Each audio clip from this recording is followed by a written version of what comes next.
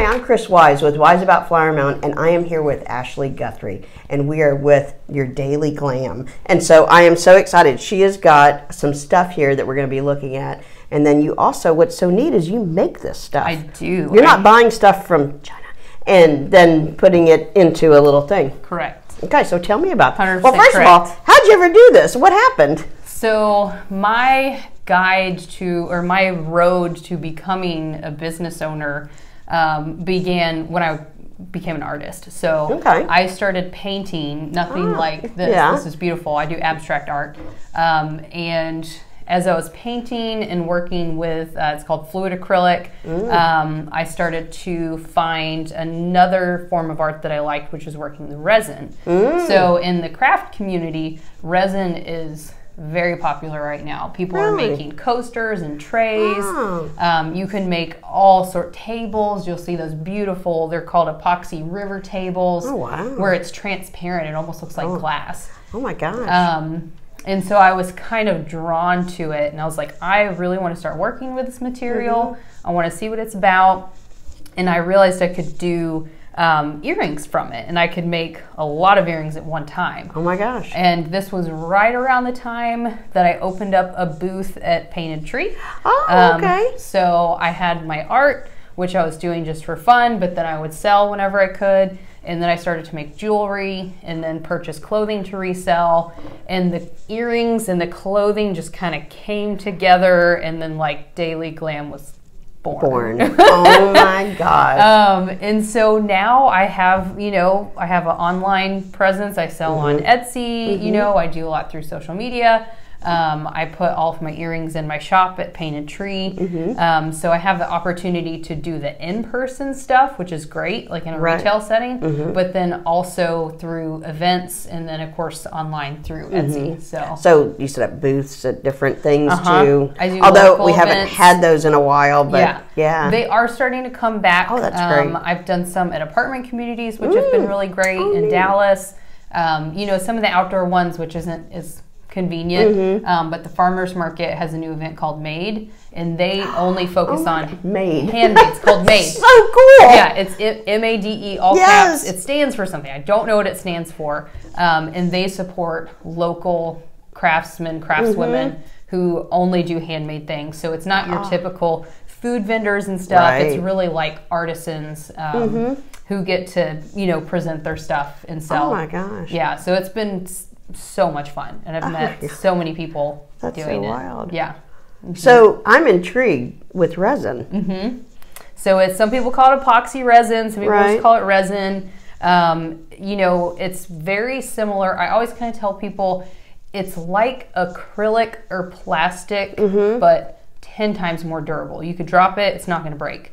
You could sit there and bang it on the table, it's not going to crack. So it's something longevity-wise I like, because I know I can make something and I don't have to worry about somebody coming back to me and being like, hey, this thing fell apart.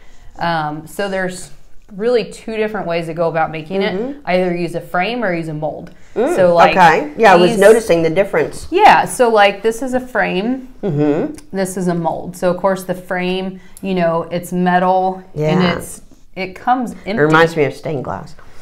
I do actually have that's funny you said that. I have a pair of earrings. I name all of my earrings. This one's called Emma, and it's a stained glass look. And I do see through all different colors. Oh, wow. And so this one, I just buy this metal piece, and it's just like a opening, right? So there's nothing in it. And you place it kind of flat, and then I pour resin as liquid, and then you pour it in here. This particular one, I did some glitter colors for 4th of July. So I did the red, white, and silver. So I added that to the resin. You let it sit for about 24 hours. It'll fully cure, and then it's ready the next day. Oh my gosh. So it's literally like waking up to Christmas morning. Oh my gosh. After I make stuff. Wow. Because I'm waiting for it to dry, and I'm like, oh yay, it's ready. Yeah, don't touch it. And so that's a frame.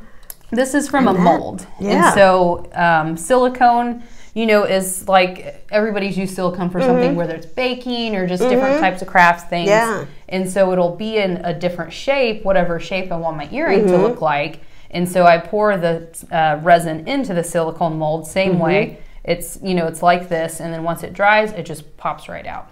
And are you drilling those tiny holes, or are they? I have a teensy tiny little hand drill. So yes, on some of them I do. Some of them it's really nice because the mold will have a little thing that like comes a up. Toothpick or something. Exactly, and so it'll have gosh. a hole, and then I have to assemble them. So it is a little bit tedious and time consuming, but I'm also creating something that nobody else has made. Like you said, it's not something that I've purchased wholesale. And then you're reselling it. Exactly. I'm doing it from start to finish. Wow. And I try and keep my prices reasonable too. I'm not charging $30 for a pair of earrings. I'm charging $15 to $20 for a pair of earrings. You know, so I try and keep it within reason. Are you doing this in your house, in your garage?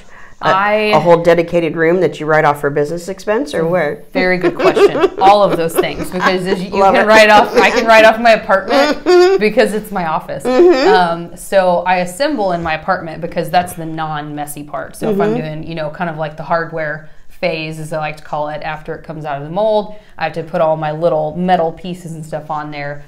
But the resin pouring process, because it's messy, resin is also toxic. You don't want it to get on your floor, your countertop. It is not coming off if it gets on anything in your home. Okay. So I have a storage unit where I live. I've converted it into a studio.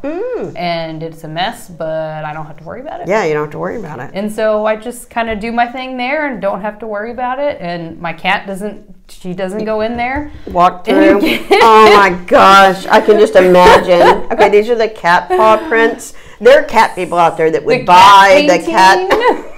That happened one time. I did a painting in my apartment. Oh no. I will never do it again. And it wasn't dry, and she pounced on it, and she quickly realized she was on a wet painting. Yes. Ran off. Yes, with paint. Blue paw prints all through the apartment. I'm just like, oh my God, I'm not getting my deposit back. Yeah, so, and you don't want to get a pair of earrings and be like, there's cat hair in these earrings.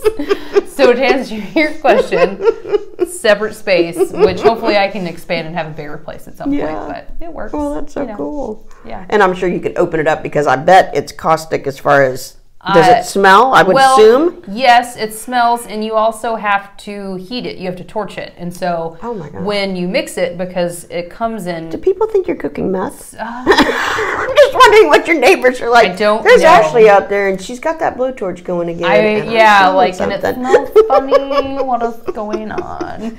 So it gets little air bubbles trapped in there. Okay, and then you've got to like tap them out or something? It's called part A, part B resin. Of the epoxy. So you have resin, yeah. You have the hardener. It's 1-to-1. It's got to be exact when you mix it. So when you're mixing it, teensy tiny little air bubbles get in there. So after I pour, the air bubbles will kind of come up to the top, and then you get your torch, and you just kind of, because it's going to heat the air and pop it. Exactly, and then it gets it. Otherwise, you're going to get a bunch of bubbles, and it just. And if that's not what you're looking for, then most people aren't, unless you want it to look like an aquarium. I mean, I don't know. So I like a nice glassy finish, and that's the only way to do that is with a torch.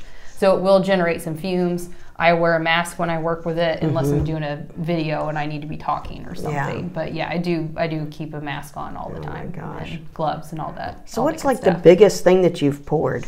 The biggest thing I've poured, I've done tables. So I have done side tables. Oh my gosh. Where I'll get a big piece of wood. I've done a 36-inch or a 3-foot coffee table. Oh my gosh. I've done paintings where I'll put clear resin on the top, maybe like a 4-foot by 4-foot, but that's just kind of a nice thin layer. I usually don't pour anything big that's just solid resin. Like a coaster is probably the biggest that I would go, which is going to be, I have a little faux geode mold, so it looks like a gate, a gate, where it's the slice. So I have a shape that looks like that, and I'll pour into it, and it comes out probably to be like 6 to 8 inches. But you'd be surprised how much material it takes to just make that. Oh my gosh. These guys that are making tables, they have buckets. Oh my God. Buckets full, and they have a big old drill that goes and mixes it. Oh gosh. Yeah. So hopefully one day I'll be able to do process videos. It's just me doing it right now. So I need somebody to like film process videos for me. Right. So there's anybody watching yes, this, seriously, you want to do process videos for me? There you go. and truly, when you're trying to do videos, as I know, it's not just taking the video; it's the editing. It's all of that stuff. Same with photography. All of that. Yep. Same with photography. Yep. So I'm kind of at the point in my business. I'm really starting to kind of hire out. I'm hiring a marketing company, looking for a photography company who can take professional pictures. Because I sell wholesale as well. So I sell to other retailers who want something. So I basically do custom wholesale. Wow. And I've started partnering with a girl that I met at Painted Tree. She collects little antique buttons from all around the world. Oh, wow. And from Paris, from Portugal, from Italy. Oh, my and gosh. she asked me to turn them into earrings for her. Oh, and so I was like, it's like, why not? That is great. So, oh my gosh. Wow. Yeah, so it's a lot of fun. And so how long have you been doing this? I haven't even been doing this a full year. I started Oh my gosh. This was your COVID thing? This is a COVID business. This is a COVID business. And you're already at Painted Tree. Yep, already at Painted Tree, online. Wow. And doing wholesale, so kind of a little bit of everything. Wow.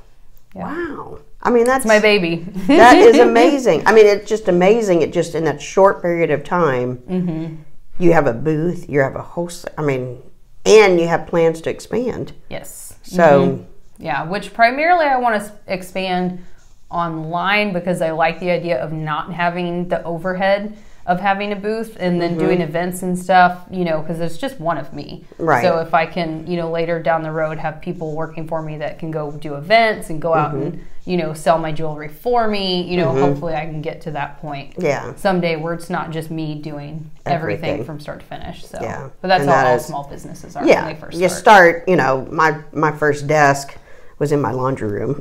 Yeah. I was selling houses from my laundry room. And then I moved Here you are. and then I moved, I think, to a bedroom upstairs. And then, I've been like all around our house. Kind of migrate. That's like right. To the next it's like one room, then this I don't like bigger. the view anymore. I'm going to move over here. So yes, but in the laundry room is where I started. Yes, I love it. I love it. And me and my storage unit. Yes, see, there you go.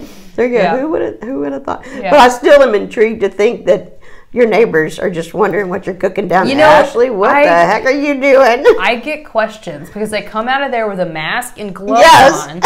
Because I saw that episode.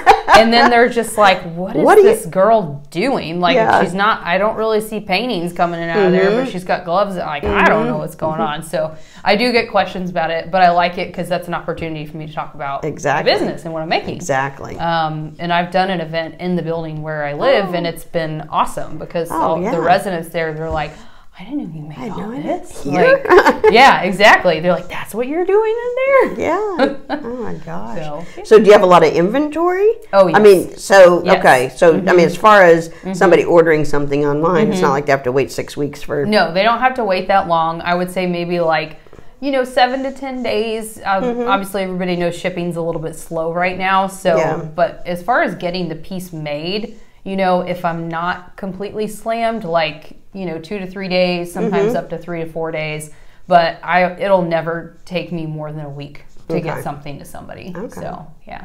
How exciting. So, and hopefully I can keep it that way. Yeah, definitely. Well, then expanding, moving on to the next thing. Well, and finding somebody else that can do this because it's a very specific thing. These are designs that I've created. And so to pass that on, I would have to train somebody to do exactly what I do, or at least to help me put everything together. So that, that's something I'm also thinking about is, how do I find someone who is not only interested in jewelry, but wants to learn how to assemble jewelry. It's a very niche type of, position. It's not your typical, thing post on Craigslist or whatever. Right, so, right. Yeah. Yeah, because attention to detail, and the left has to match the right. Yeah. I mean, it's, Exactly. And I'm very particular. Very, very particular. Well, that's great. Yeah.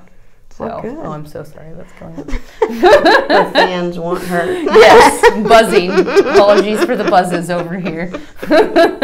Well, this has been a delight and just so neat. I mean, I love your Texas ones. Those are so adorable. Yeah, these have done well at shows. Like whenever I do a local event, if it's a farmer's market, if it's inside a business. So that's another thing, if you work in an office setting and you want to have a show or an event in the lobby, that's a really good opportunity to have something fun for the employees there. Like on their lunch or, exactly. You know. And then I can come in and just be there around like lunchtime and kind of set up.